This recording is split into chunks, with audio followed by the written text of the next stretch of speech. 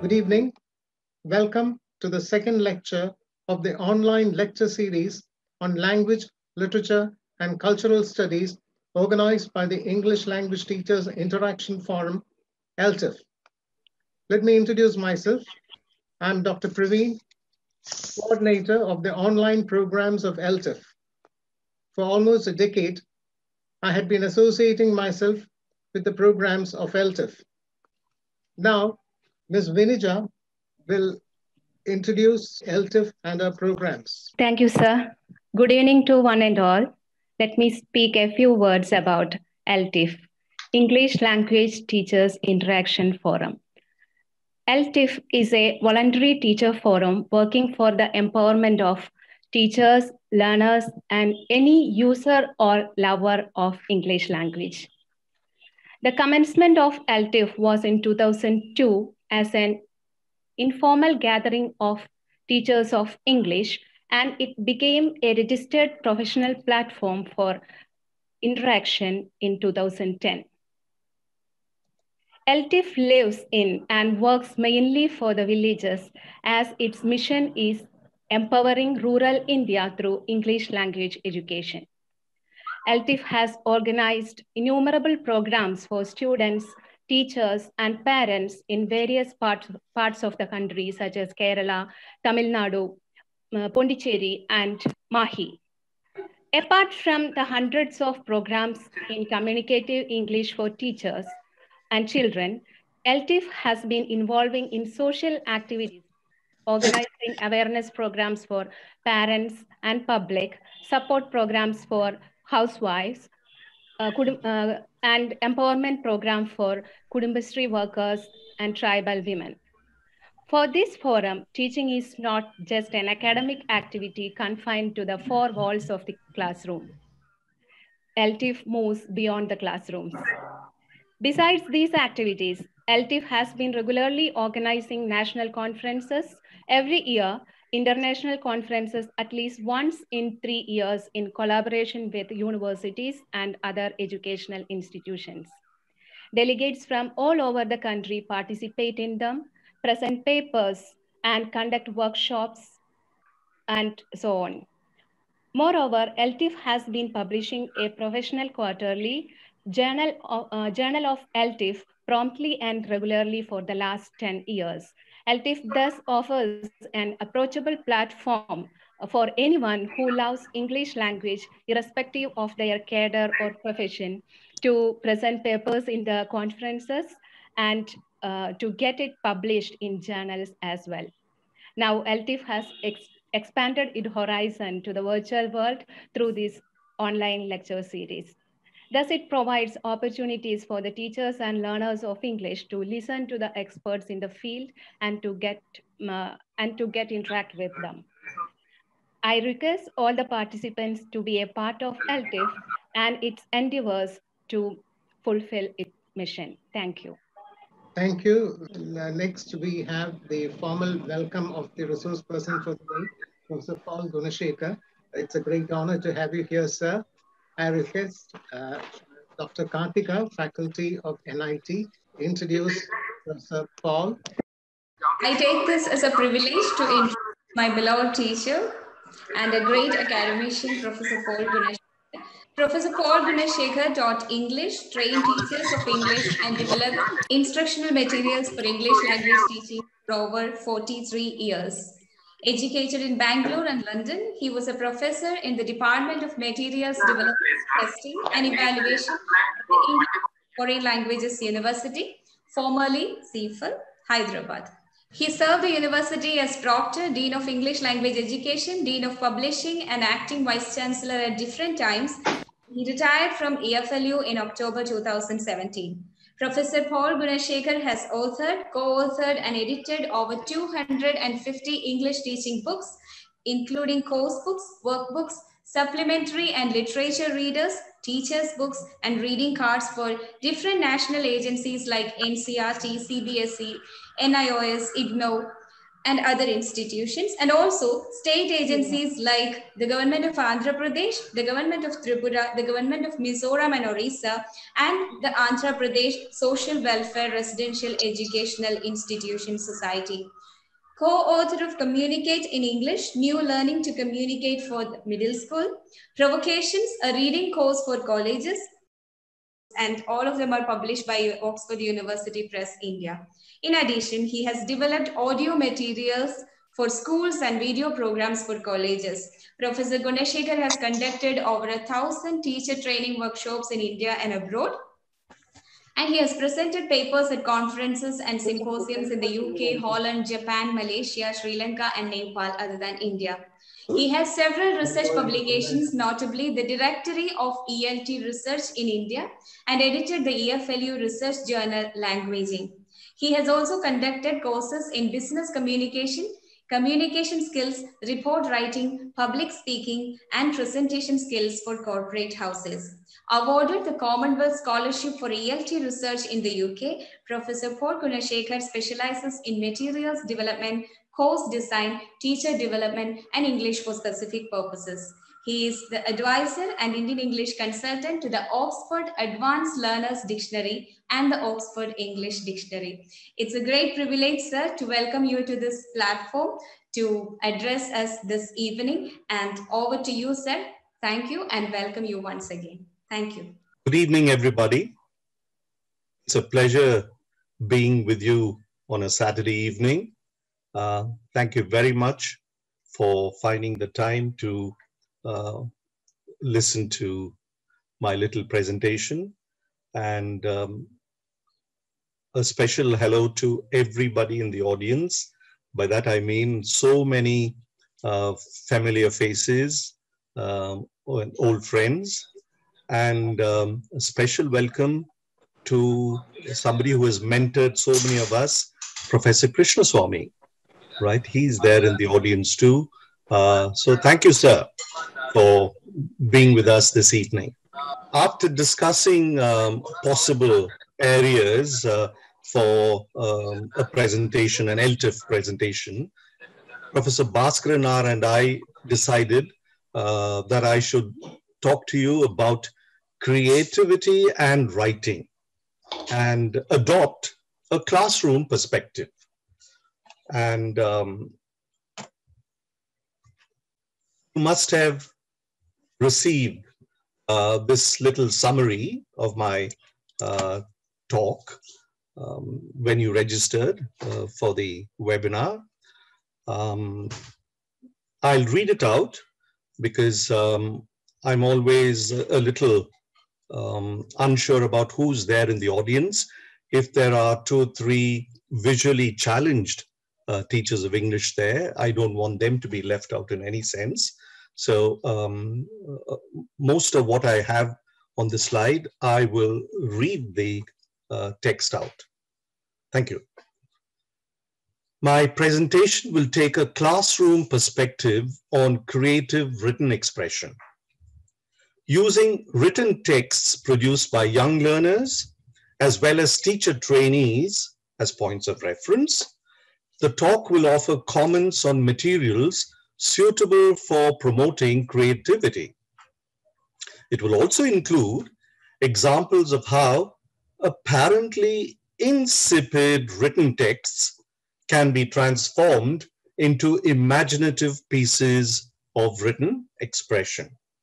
About 30 years ago, I was chatting with the late Professor Shunil Kumari Ram's 10-year-old niece, grandniece, I should say, Shefali, right? She was only 10 at that time. She's now a mother of 2. At one point, Shefali asked me if I knew the meaning of the word miser, M-I-S-E-R. I promptly told her, a miser is a person who loves money but hates spending it. She said, that's right. Do you know what a miser did on a cold winter's night to keep himself warm? Well, he sat in front of a candle. I smiled and said, I see what you mean. Shefali then said, Uncle, do you know what the miser did when it became very, very, very cold? He lit the candle. I realized then that Shefali had actually told me a home truth, that even a child can offer a creative interpretation of a commonplace, banal word. Bateson and Martin explain what creativity means. Creativity is about breaking away from established patterns. Creative people perceive new relations between thoughts or things or forms of expression that would normally seem utterly different. They're able to combine them into new forms, connecting the seemingly unconnected. I can share the sources with you later, right? Here's an example of what Bateson and Martin mean. Take a good look at it, and you can laugh if you want to. It's good to be aware of the difference between the two, a British B and a US B. Okay, so play on language here. One area of specialized writing that we assume has a predominance of creativity is literature, in particular poetry. Now take a look at these two texts. Text A. When you make a call, these are the things you need to do. First, check the code, if any, and number.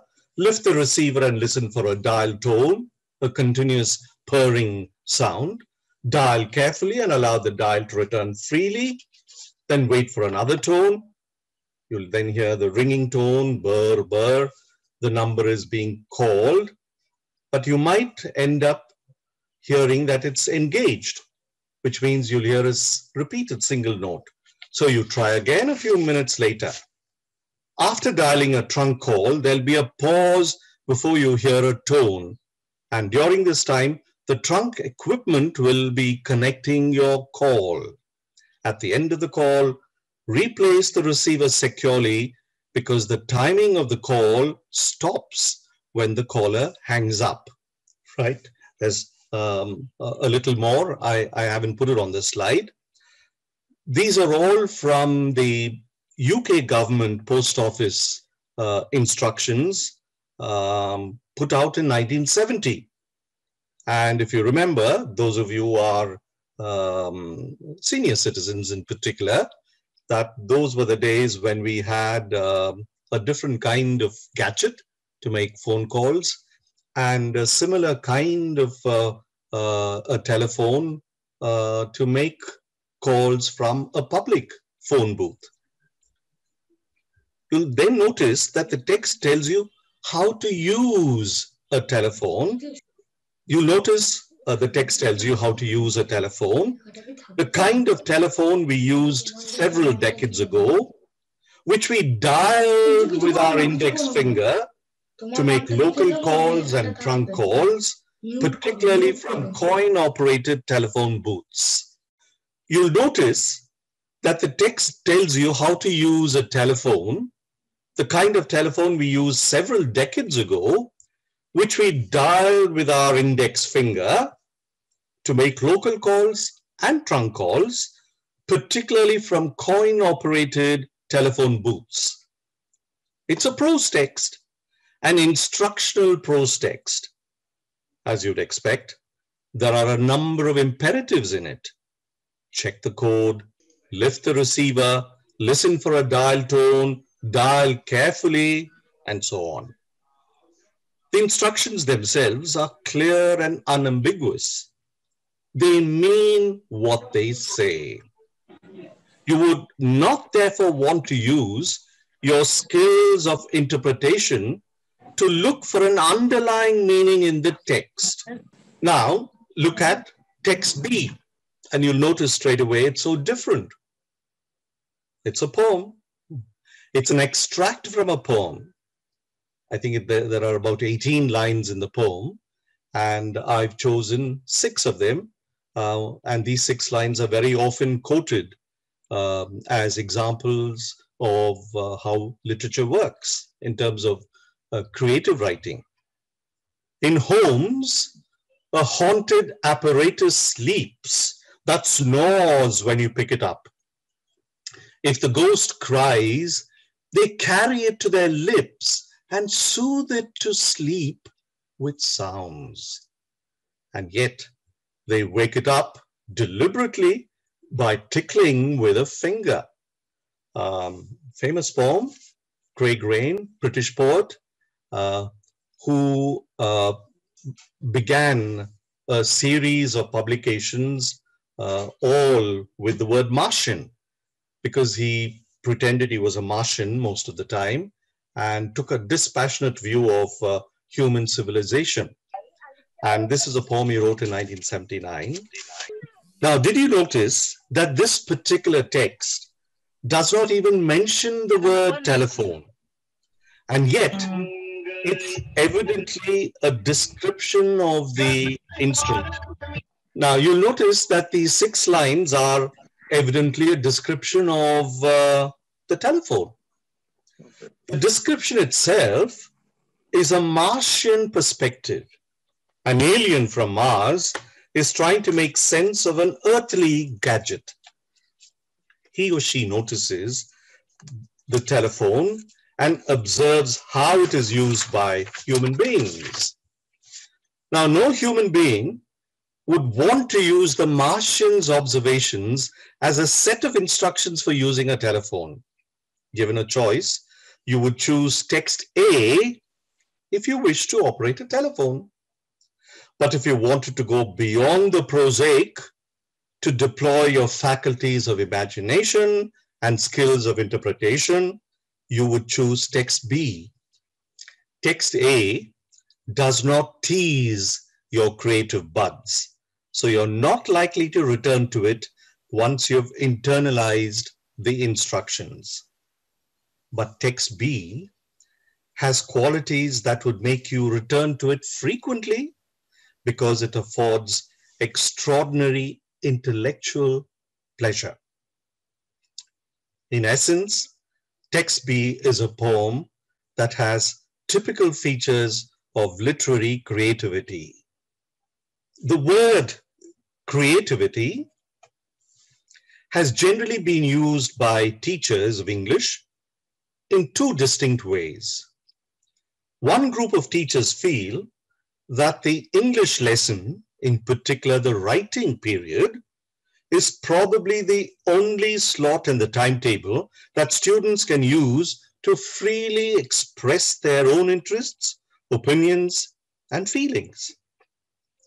These teachers believe that it is a key component of language education for young people to be afforded opportunities for uninhibited expression of their thoughts and emotions.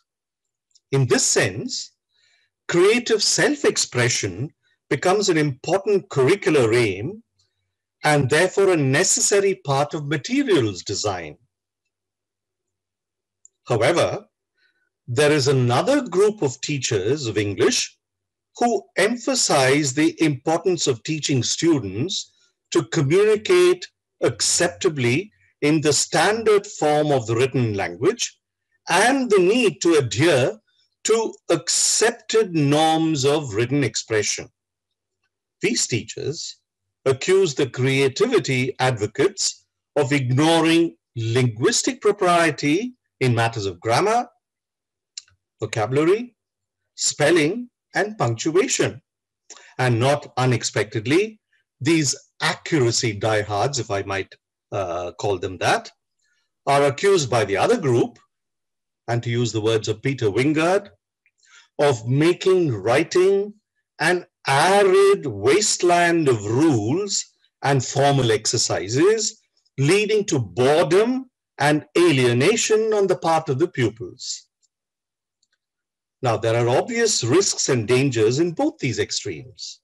And not surprisingly, materials developers like me have tried to find a middle path between them.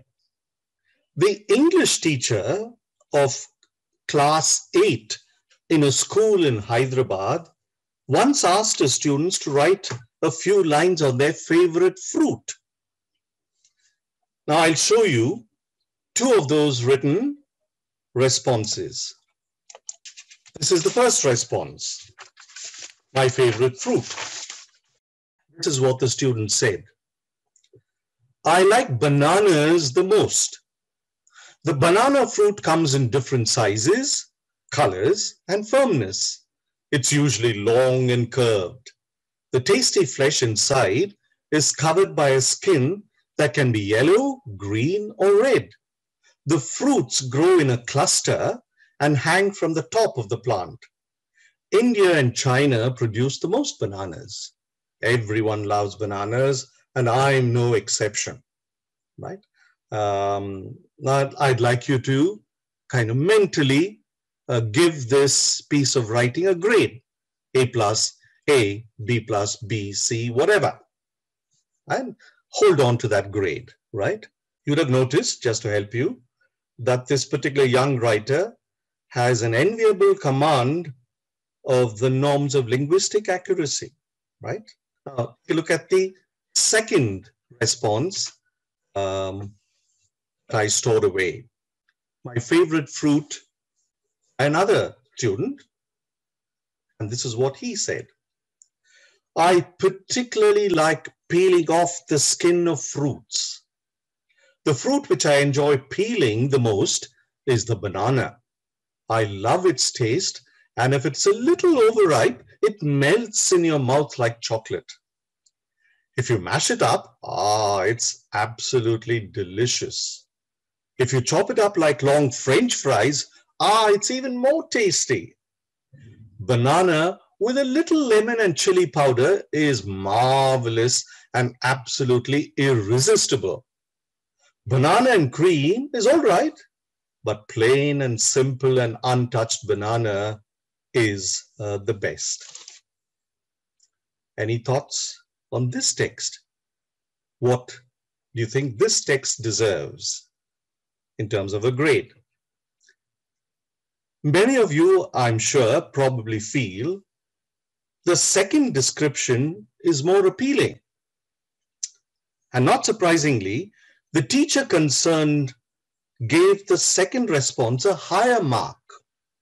And this particular teacher, who was an alumna of CIEFL in the 80s, late 70s and 80s, always challenged her students to be creative and bold in expressing themselves, because she firmly believed that young people should find their own voices. She therefore didn't hesitate to reward freshness and spontaneity.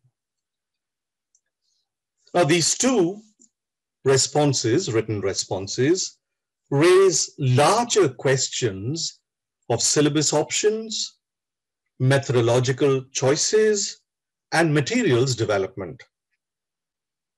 Ken Hyland says that a writing curriculum can be organized around one or more of these concepts: language structures, text functions like defining, exemplifying, classifying, comparing and contrasting, themes or topics like childhood, sports, and humor, composing processes like planning, writing, reviewing, redrafting, and editing, substantive content like science and technology, environmental awareness, and gender equality, genre and context of writing like a report, a business letter, an advertisement, and lastly, creative expression. The list, Hyland's list, however, begs the question as to what the importance and scope of creativity is. At one extreme, a complete independent course in creative writing can be planned for young adults as the Indira Gandhi National Open University did several decades ago with the help of the late Professor Shiv K. Kumar. At the other end, prominent elements of creativity can be infused into texts that are basically banal, run-of-the-mill, dull, and predictable. So in this sense, creativity may not be a fundamental attribute in written expression, but an after and add-on. How can we enable our learners and teachers to acknowledge the significance of creative expression in a normal English classroom? Now, traditionally, the three sequential stages in the teaching of writing have been controlled writing, leading to guided writing, and then to free writing. Right? Now, let's assume that we want to teach the present simple tense to focus attention on repeated actions such as routines and habits. We could use this table that I'm going to show you as a stimulus to build a bridge between controlled writing and guided writing. The table, notice, has tabulated information about 3 men who play cricket for the City Gymkhana. Take a look at the details, please.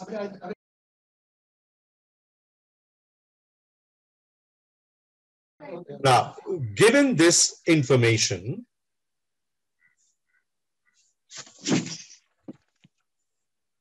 the teacher can then say,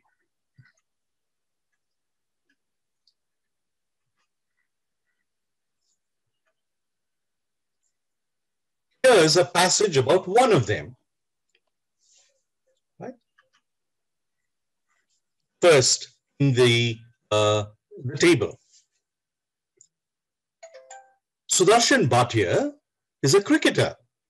He plays for the City Gymkhana. He's 26 years old and is married. His wife's name is Deepika and she's a nurse. He rides a motorcycle and in his spare time he reads and also listens to film music. At home, he helps with the shopping. He reads the Express, right? You can then, in the class, write a similar passage about one of the other 2 cricketers using the information in the table, right? So, if you remember the names, Arshad Khan and Ravi Rajaratnam. So this might be second response, and indeed this was in a teacher training session that I had some years ago. Arshad Khan. Arshad Khan plays for the City Gymkhana Cricket Club. He's 25 and married. His wife is Nazreen and she's an architect. Arshad rides a scooter and when he has the time, he does some gardening and cooking.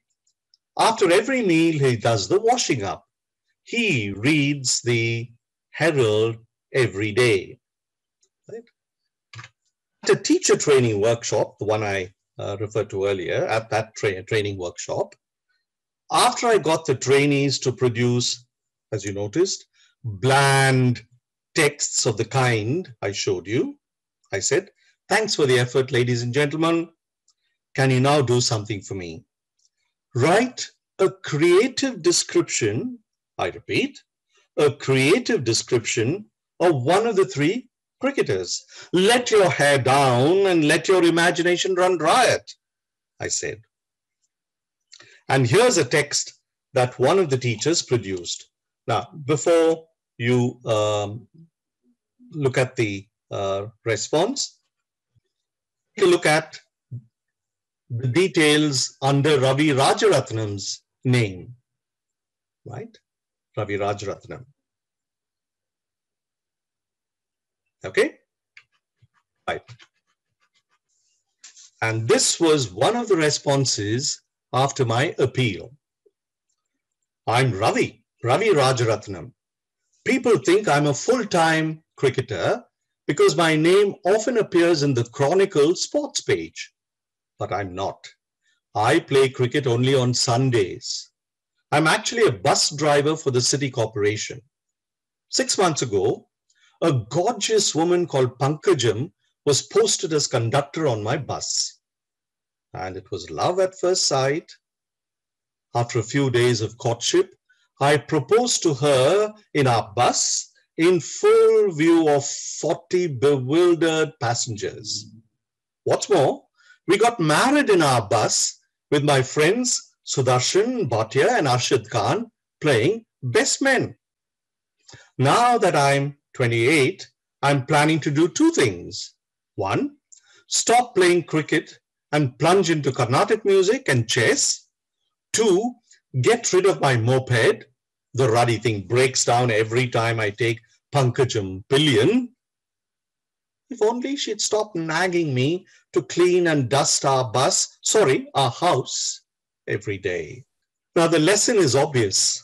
With a little bit of encouragement and support, learners and teachers can be trained to transform a plain and lackluster text into an astonishing, inspired piece of writing. A word of caution though, we can deliberately break rules and subvert established conventions of language use only when we are familiar with rules and conventions of language use.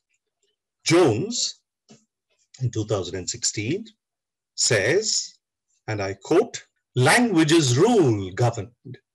It's a system that allows and even exploits the creative breaking of its own rules. But we cannot break rules until we know what they are." I'll share these details with you later, the sources. Okay.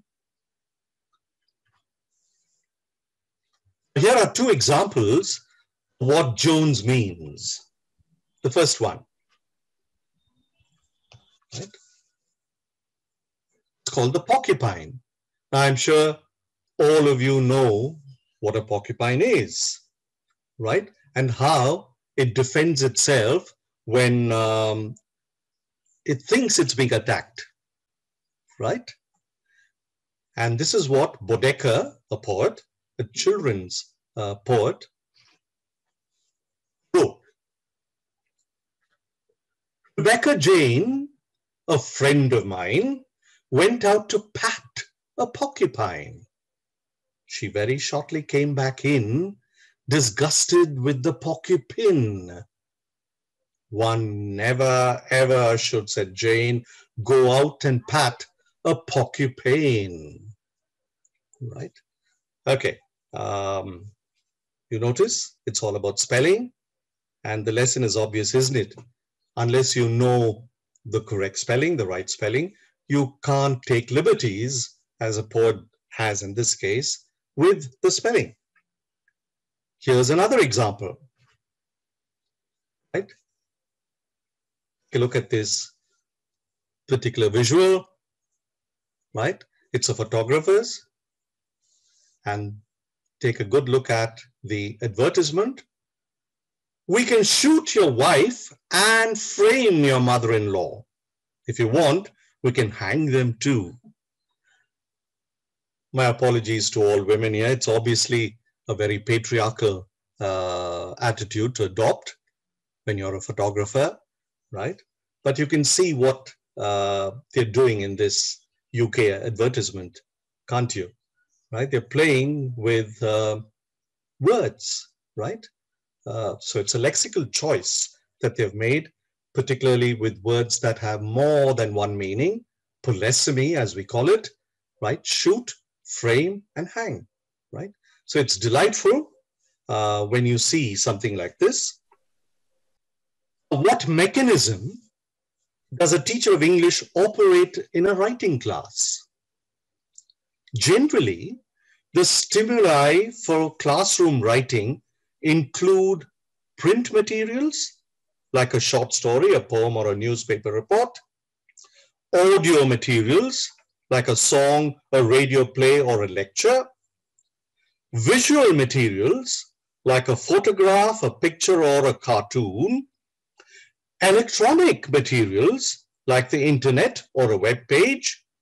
And realia, like a household object which you carry into the classroom. The choice of the stimuli will depend on the proficiency level of the learners and the expected written outcomes. In Indian school and college textbooks, readings from different print genres are the main sources of stimuli for class activities. In addition to using a reading text to teach a set of sub-skills of reading and some relevant items of grammar and vocabulary, it is used for an instrumental purpose, which is to stimulate interest in a writing topic. The topic itself is often directly linked to the theme of the core reading text. Textbook writers use this technique because the content or thematic scaffolding is provided by the reading text or the unit, the whole unit. For example, in one of my course books for class 8, there is a whole unit on social equality comprising 4 texts.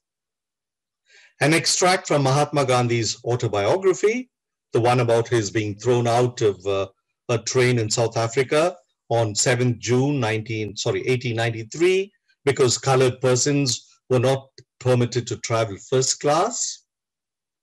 That is followed by a well-known essay by A.L. Hendricks titled Jamaican Fragment about racial equality in the West Indies.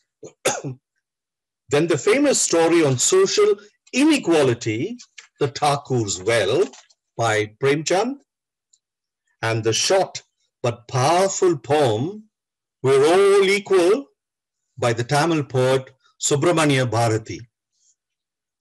The writing task in this unit is based on an important aspect of gender inequality. And I'll show you just the instruction, not the whole task. The focus is on enabling the class 8 learners to learn a little about how to put together a formal letter. And this is what it says. Increasingly, women in India have broken into professions that kept them away for decades. We now have women commandos and women space scientists, for example. Surprisingly, it's still unusual to find women chauffeurs, women bus drivers, and women auto rickshaw drivers in our towns and cities. And what's the task? Write a letter to the editor of a local newspaper sharing your concern about the prevailing prejudice against women becoming drivers in public transport vehicles. And here's a sample letter format for you to use. I'm not going to show you the format. All that we're telling the learners is, remember, the format is important, but it is based on conventions, and conventions change. So don't worry too much about conventions of writing formal letters, because they do keep changing regularly, right? Now, this particular task has 2 functions.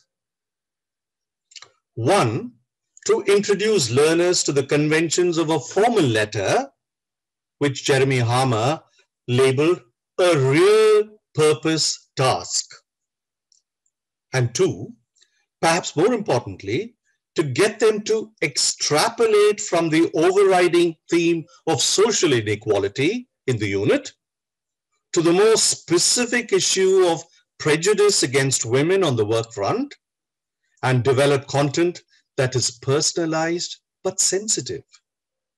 Obviously, it's possible to make learners, particularly advanced learners, to give us well-considered but individualistic responses to gender inequality and women's empowerment by using a standalone prompt like this.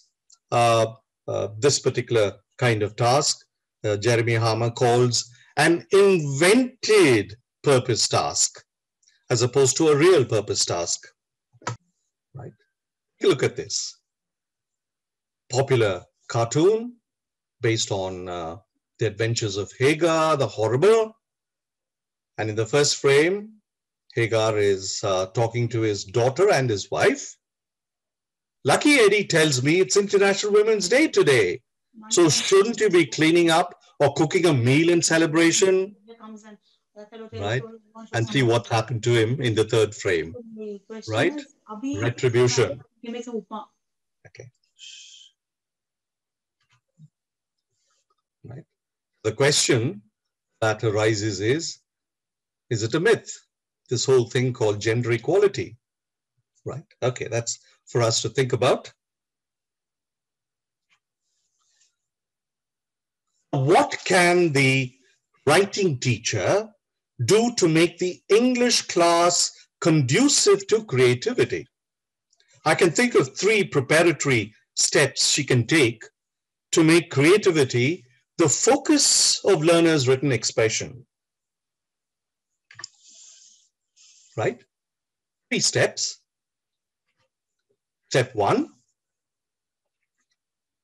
we should create a non-threatening, non-judgmental atmosphere where the learners are encouraged and enthused to let their hair down and not feel intimidated that their every response or expression is being scrutinized for grammatical, lexical, and spelling errors.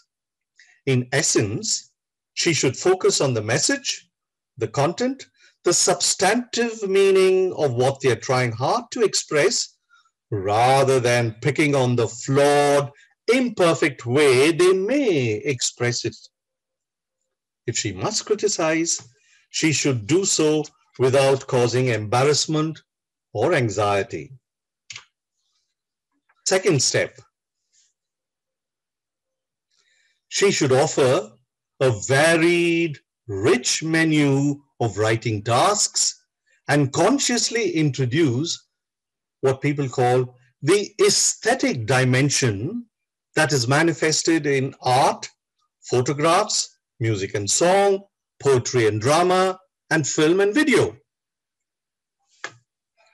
Step 3, most importantly, she should ensure that the learners' written productions, outputs, are published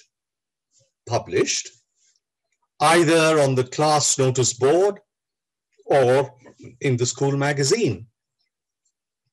Okay, my last sample of creative expression is based on a photograph.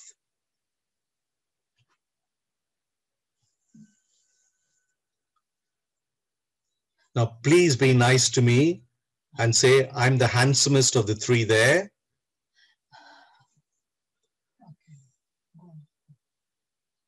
Okay. Now, this is a real photograph, right? Taken, as you've noticed there, in 2005.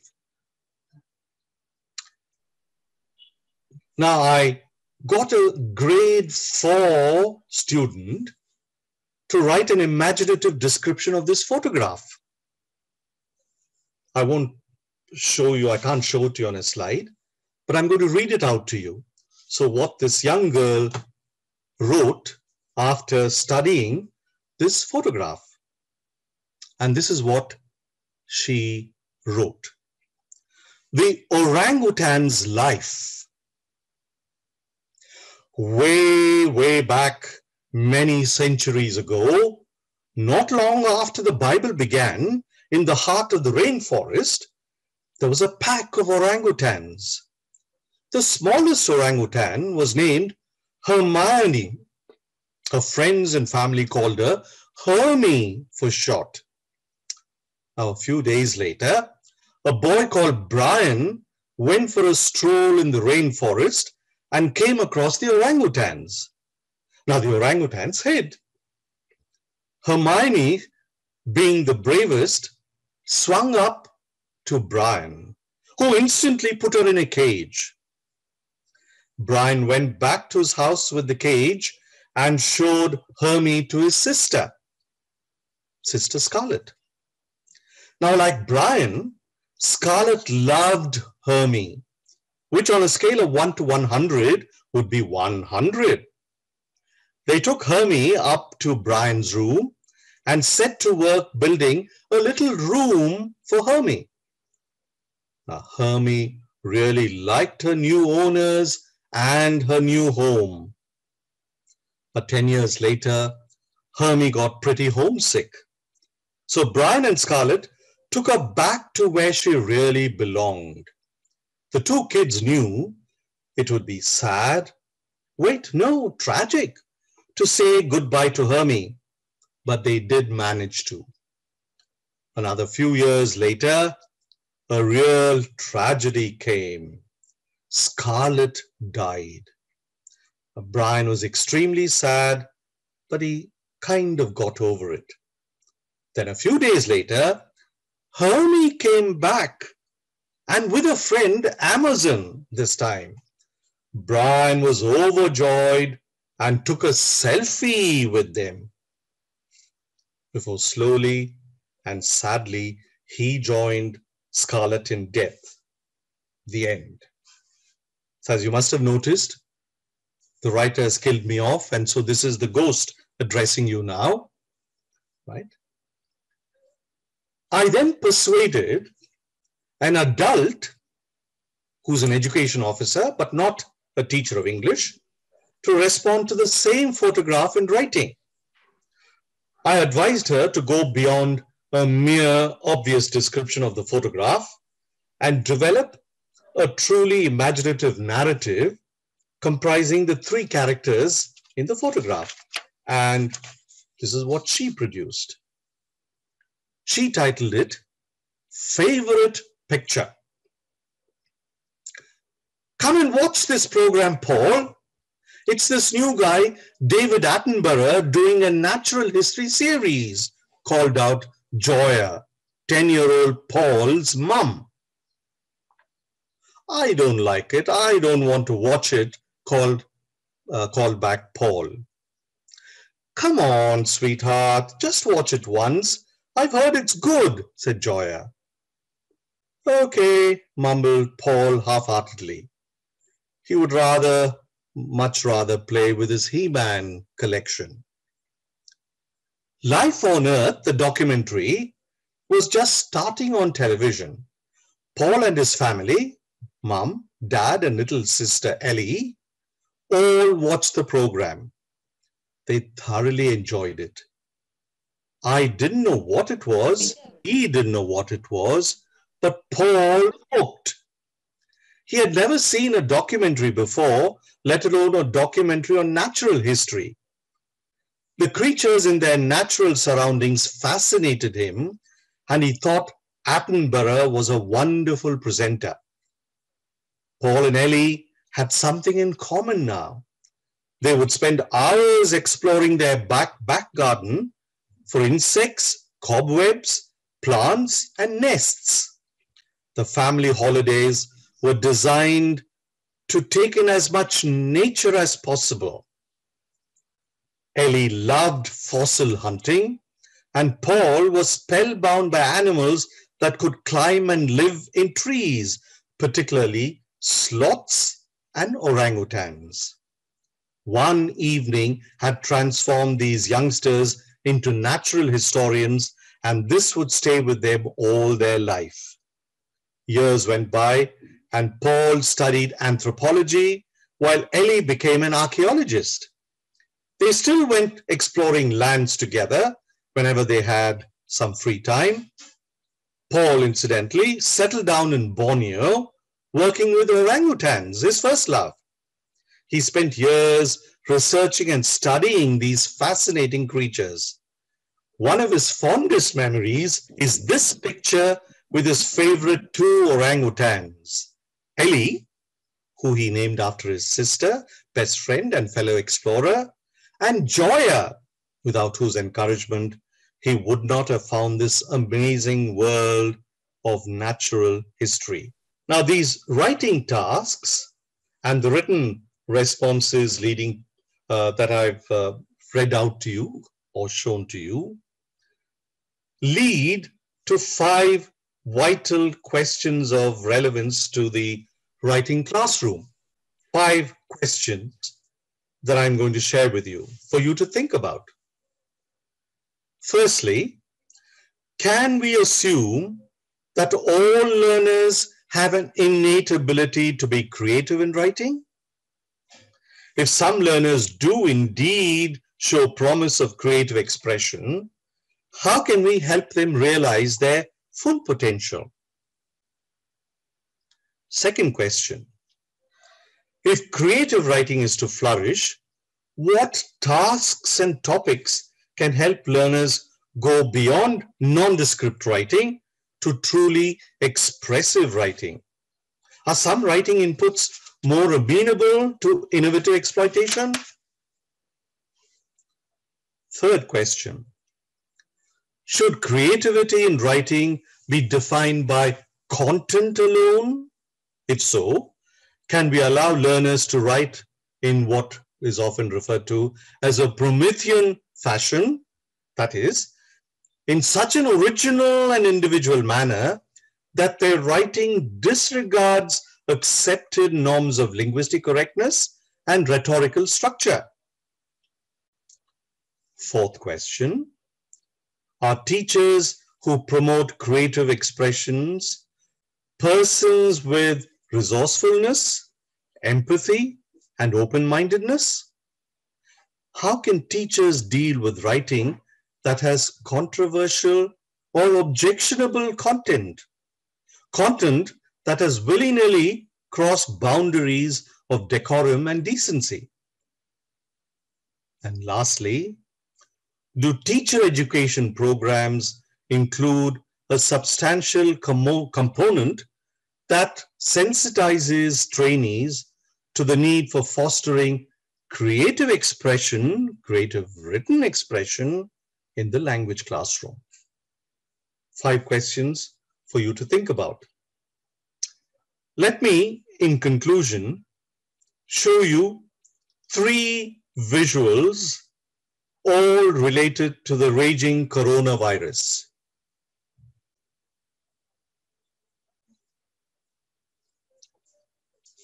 Obvious, isn't it? Right? Does anyone know if we can take showers yet? Or should we just keep washing our hands? Right? Slide 2. Something that's happened at the airport. Question that the clerk asks, do you want the mask section or the no mask section? And the passenger says, no mask. And see what happens to him, right? Strapped to the wing outside the aircraft.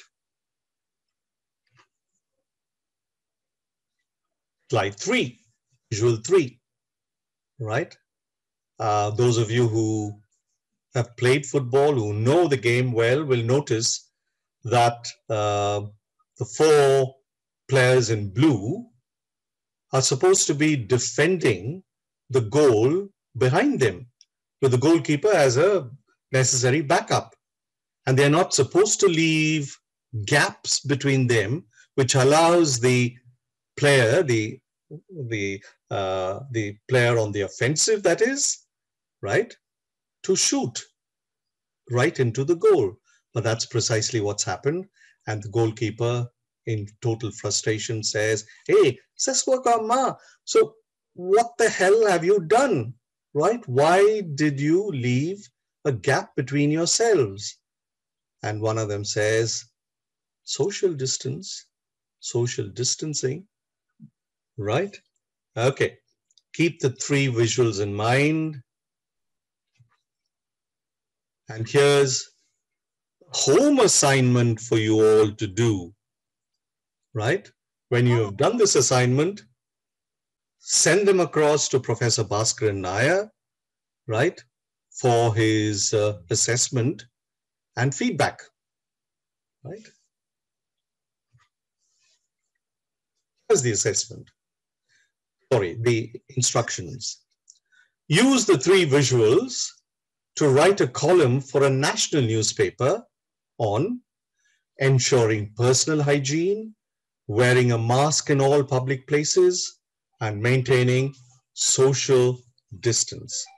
And give your piece of writing the title, Stay Safe.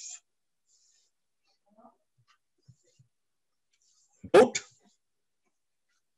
e.g., the editor will not publish it if it is not infused with imagination and novel suggestions. And the best text will be sent to Donald Trump. Okay, before I sign off, here's a quotation I couldn't resist sharing with you.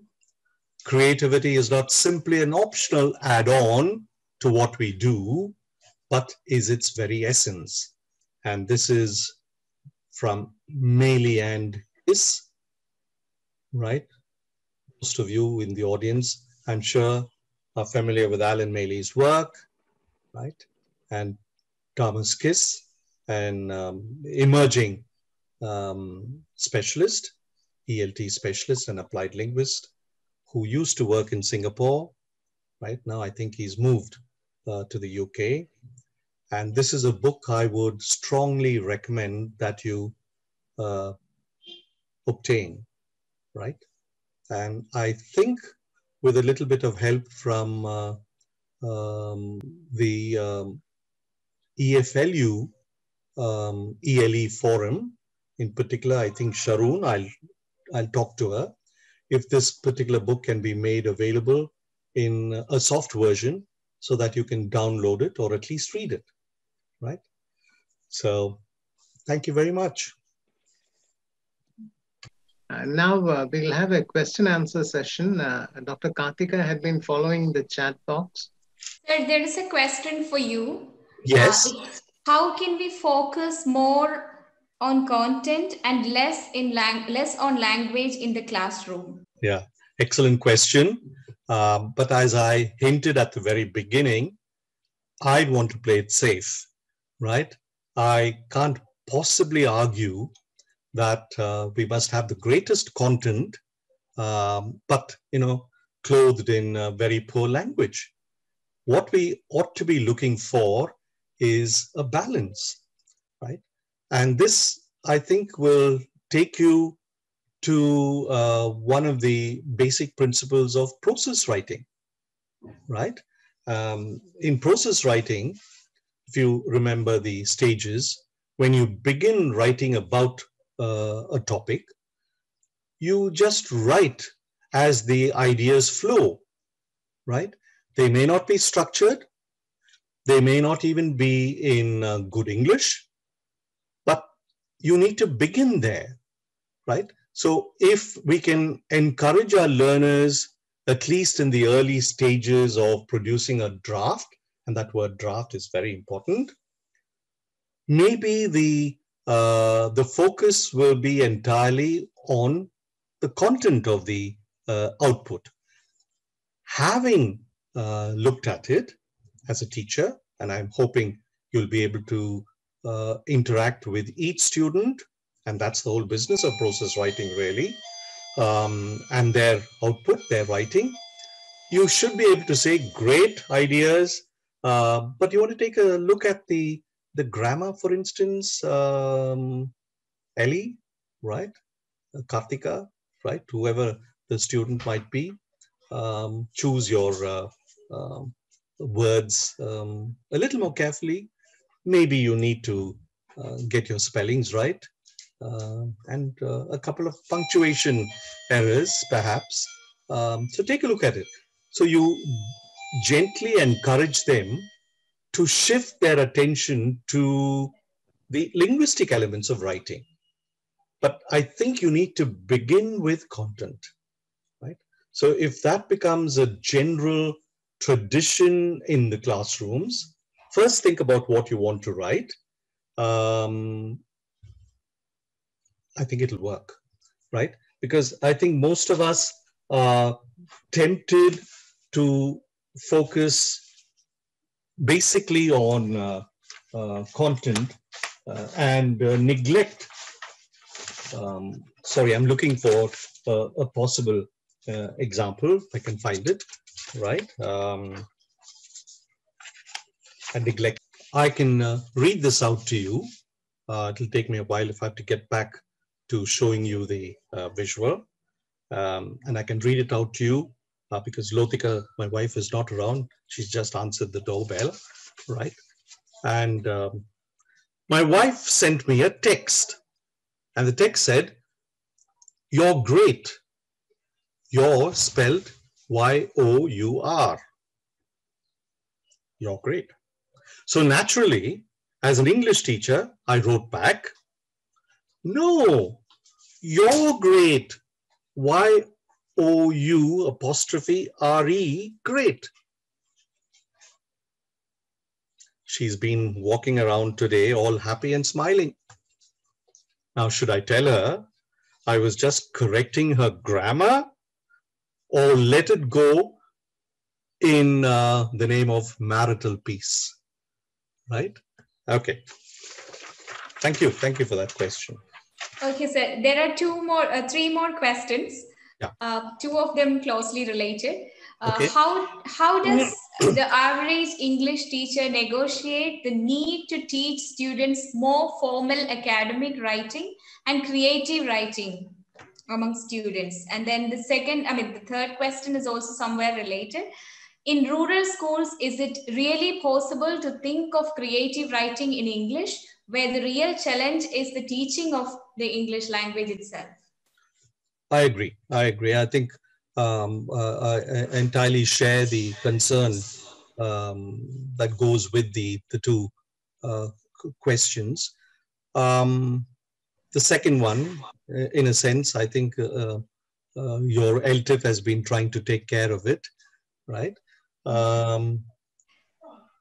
If you want children to be creative and not be inhibited by the language, there is no harm in getting them to express themselves in the local language, their mother tongue, right? Assuming, of course, that the mother tongue and the is familiar to the teacher, right?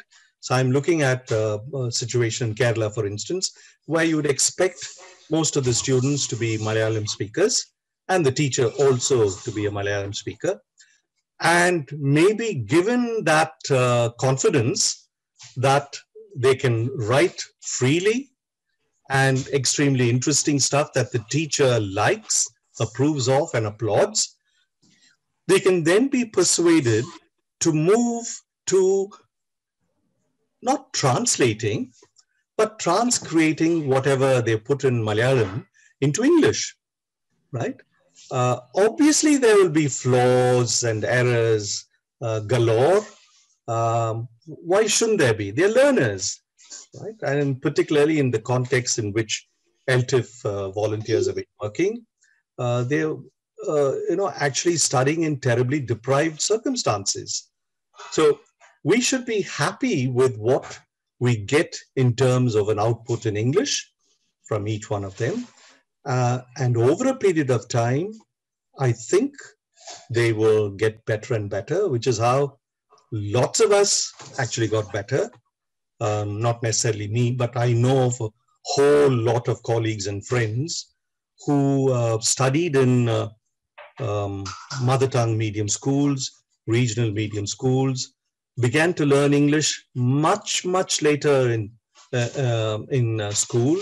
Some of them learned English, started learning English in class 8, and eventually went on to doing a PhD in English and joining the faculty of CIEFL, right? So there have been any number of successes of that kind.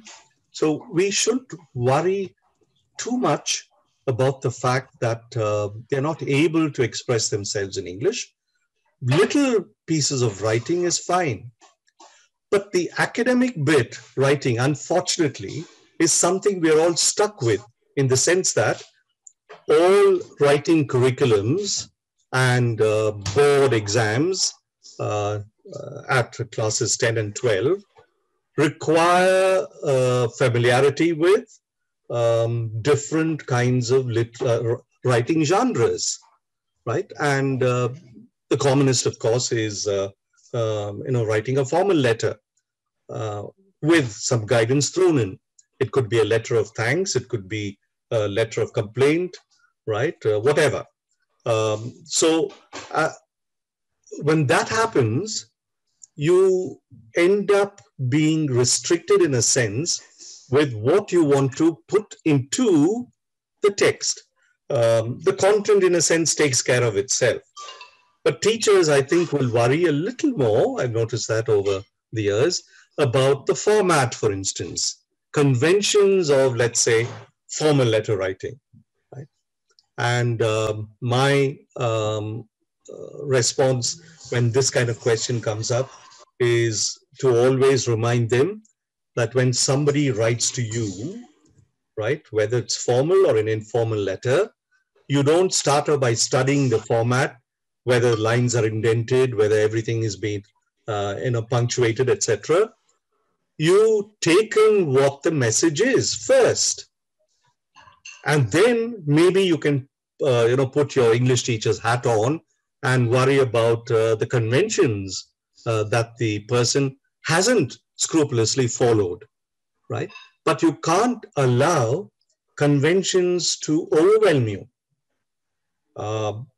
because that can happen to lots of our English teachers themselves, the young ones in the audience who probably not yet married, who getting letters, love letters from their romantic ones from another town or city or a country, we don't know, right? It would be very unfair to that person abroad or in a different state for you to pick up your red pen and mark it up with corrections and send it back saying, please rewrite this and send the letter in accepted language, right? So conventions matter, as I hinted earlier in my own little presentation, but not to the extent of interfering with what you want to say. The what will always dominate the how, right? Particularly in creative writing, right? Okay, sorry, yes. Sir, shall we take one more last question? Sure. Sir, it's like, can creativity be a part of ESP writing classroom? And there is another question from another person, which is there a need to differentiate writing as creative? Isn't there creativity in every kind of writing that we do? Okay. Frankly, I haven't thought about creativity in an ESP context, right? Because generally speaking, in ESP, we are training our adult learners, college learners, learners particularly of science and technology, and business administration, law, etc., to conform to accepted norms of their own register, right? Of course, you can play with language, but you're taking a risk, right? I still remember what happened to a classmate of mine in college. His name is Hatif Kazvini. Lost touch with him. Brilliant writer of English, right? Way beyond any of us in the class, and a creative writer. And as long as he was in school, senior Cambridge, etc., with me, no problems. We had teachers who could appreciate, how easily he subverted conventions, but they actually encouraged him to carry on doing this. But in the college first semester examination, in a formal letter context, he let his hair down and God knows what he wrote, but I can imagine what the creative output must have been, and actually ended up failing his English paper, right? And I still remember how depressed he was. So colleges colleges of specialist areas expect you to fall in line, right? That's the way life is. This is the way emails are shot off. This is the way reports are presented, etc. But if you work in a relatively freer atmosphere, and I've been told in an organization like Microsoft and Google and Oracle too, there are several bosses who actually welcome this breakaway from established conventions. But I'm not sure I would recommend that at the teaching stage, right? Our job as teachers of science and technology, etc., is to get our learners familiar with the kind of register they're going to end up specializing in themselves, working in those registers as for their livelihood. Right? You all can answer those questions. It doesn't have to be me all the time. Okay. So yes, how can we evaluate the creativity writing of the massive classes of college students? I think large classes. I know. This. College. I was wondering when you would bring up assessment. My simple answer would be, don't try to assess everything that your students produce. Let me put that into context.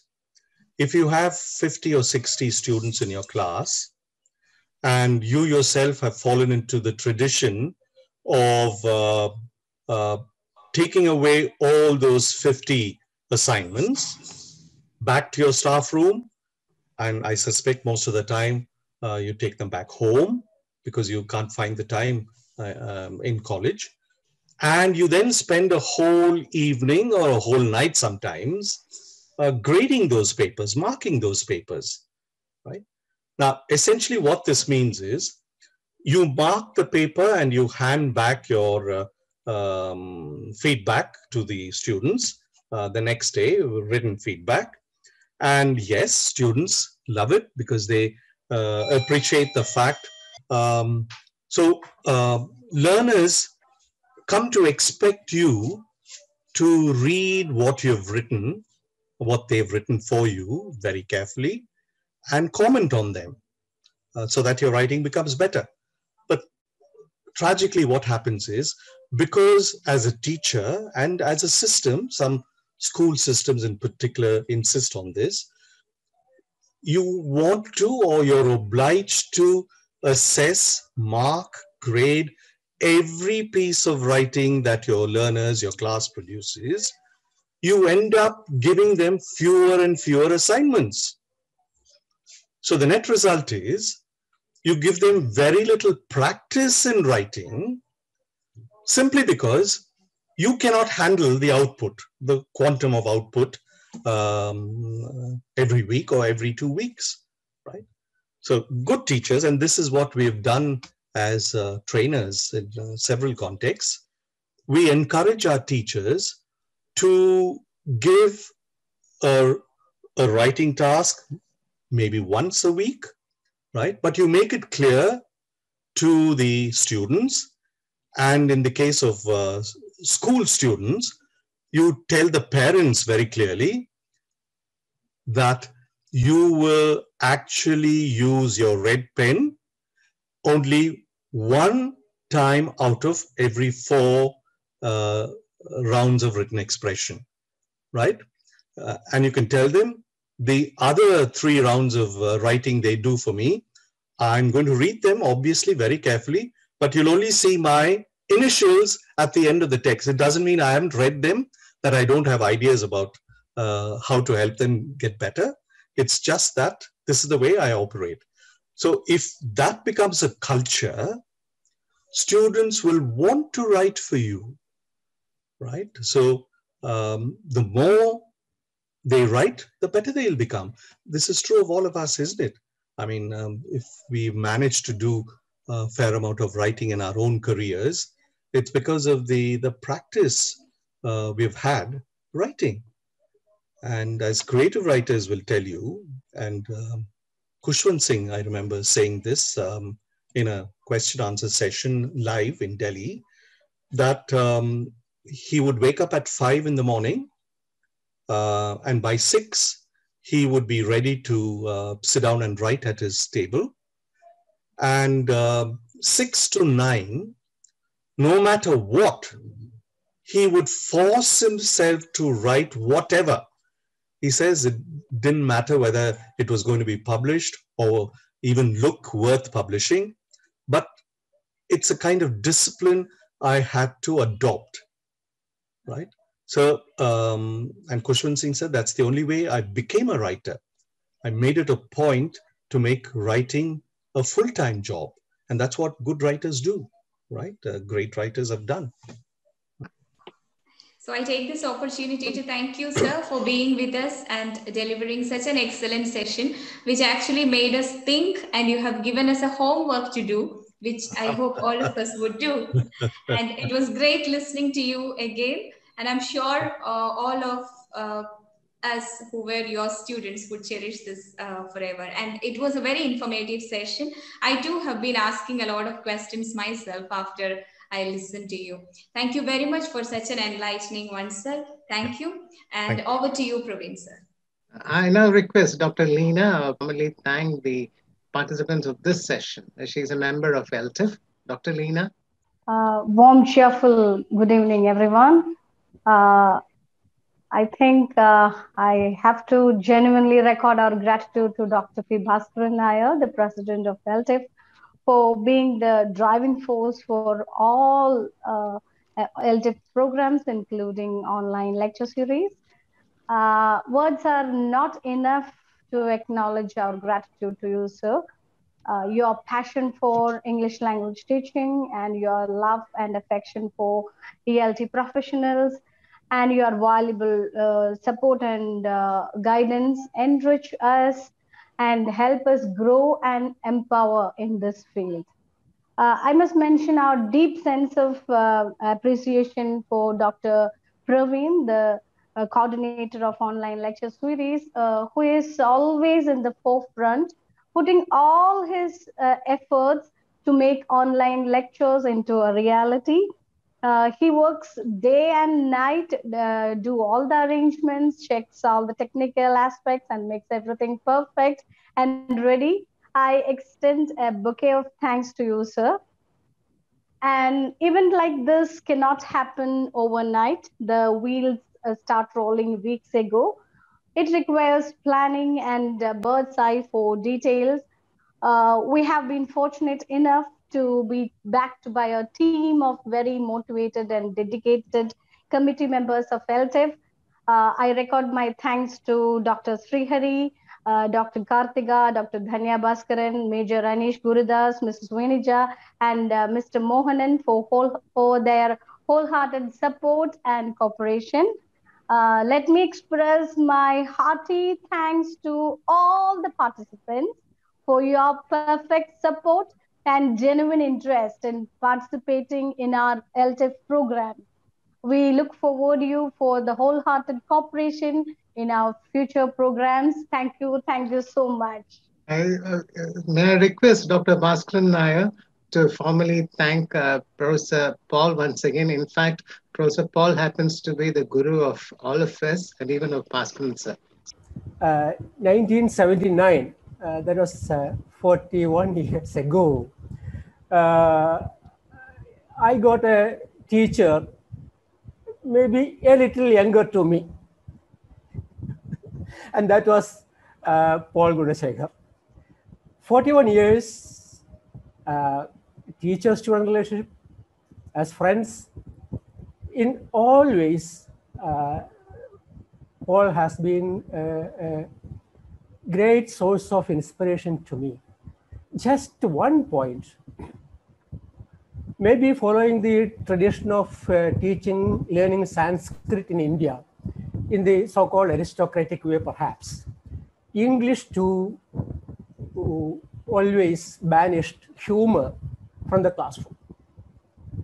Two teachers at CFL taught us how to give how to give humor a seat on the front bench in the English classes. Professor Shashikumar and Professor Paul Gunashekar.